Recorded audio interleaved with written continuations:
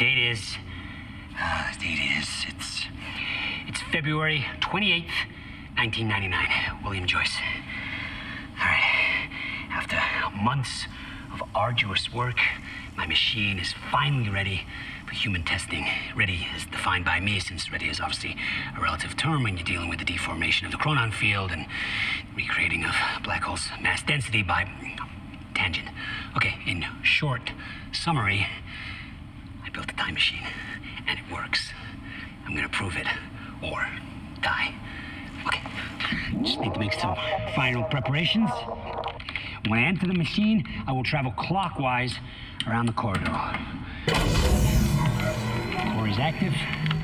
Chronon levels are stable. I'll travel clockwise around the corridor, exiting back into the same location in the near future. Oh. This clock is set to my watch. Now, when I exit the machine, there should be a significant difference in time between my watch and the clock in this room. Corridor is locked in place. Okay, setting the date to 5 minutes to the future for the first test.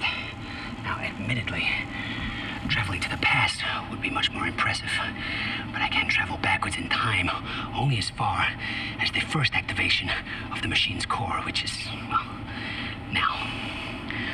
Okay, machine's ready. Monitor is stable. What I'm about to do is gonna change the very fabric